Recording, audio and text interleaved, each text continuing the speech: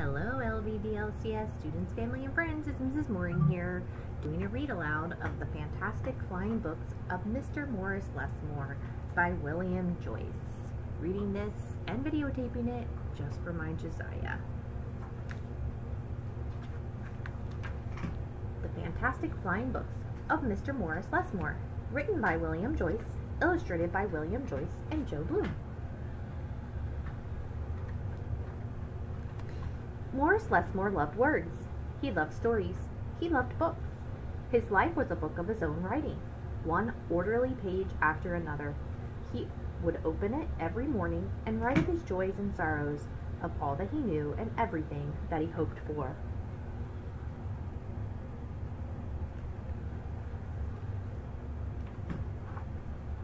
But every story has its upsets. One day the sky darkened.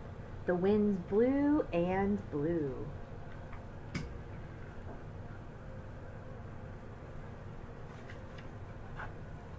Till everything Morris knew was scattered, even the words of his book.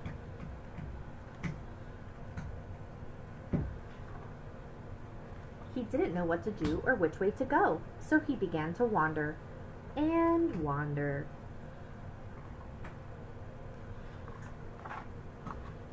Then a happy bit of happenstance came his way. Rather than looking down, as had become his habit, Morris Lessmore looked up. Drifting through the sky above him, Morris saw a lovely lady.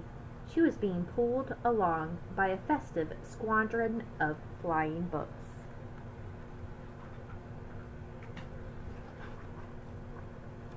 Morris wondered if his book could fly, but it couldn't. It would only fall to the ground with a depressing thud. The flying lady knew Morris simply needed a good story, so she sent him her favorite. The book was an amiable fellow and urged Morris to follow him. Remember, this is allusion with an A. An allusion in a book is when it references another book or something we can read. The book led him to an extraordinary building where many books apparently nested.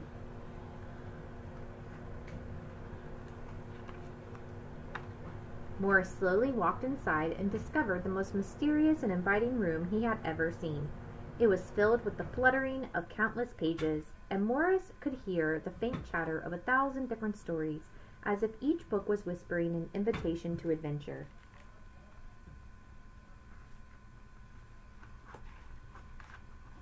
Then his new friend flew up to him and landed on his arm. It held itself open, as if hoping to be read, and the room rustled to life. And so Morris's life among the books began.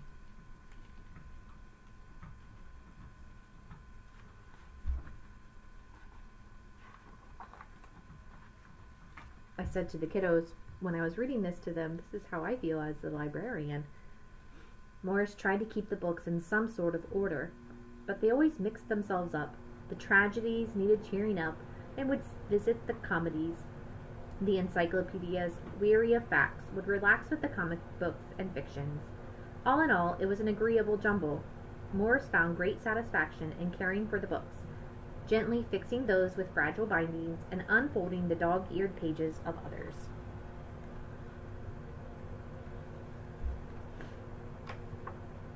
Sometimes Morris would become lost in a book and scarcely emerge for days. And I know kids have seen me do this. When I'm reading a series, I can get so far into it, I don't even know what's going on. Morris liked to share the books with others. Sometimes it was a favorite that everyone loved, and other times he found a lonely little volume whose tale was seldom told. Everyone's story matters, said Morris. And all the books agreed. I also agree. All of your stories matter. At night, after all the stories that needed telling had been told, and everyone had settled down to their proper places on the shelves, the great big dictionary would get in the last word. Zzz. It was then that Morris Lessmore would once again write in his own book. He wrote of his joys and sorrows, of all that he knew and everything that he hoped for. The days passed. so did the months.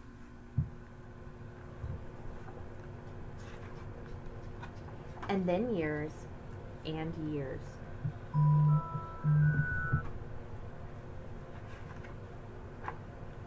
And Morris Lessmore became stooped and crinkly, but the books never changed. Their stories stayed the same.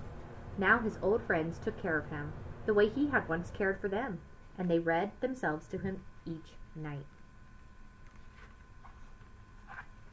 Then one day he filled the last page in his book. He looked up and said with a bittersweet sigh, "I guess it's time for me to move on." The books were sorry, but they understood. Morris put on his hat and took his cane. As he went to the door, he turned and smiled, then waved goodbye. "I'll carry you all in here," he said, as he pointed to his heart.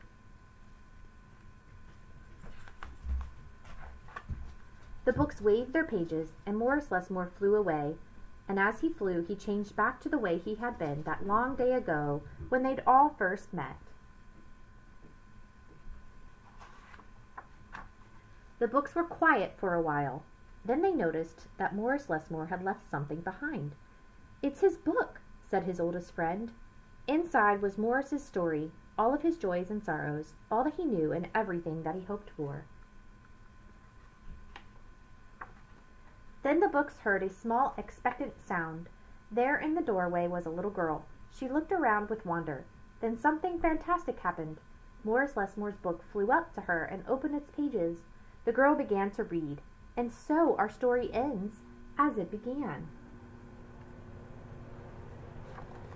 with the opening of a book. Don't forget to share your story. It is important, and it does matter. Also, don't forget to compare and contrast this book to the video that Mrs. Mohring has in our Google Classroom. Bye, everyone.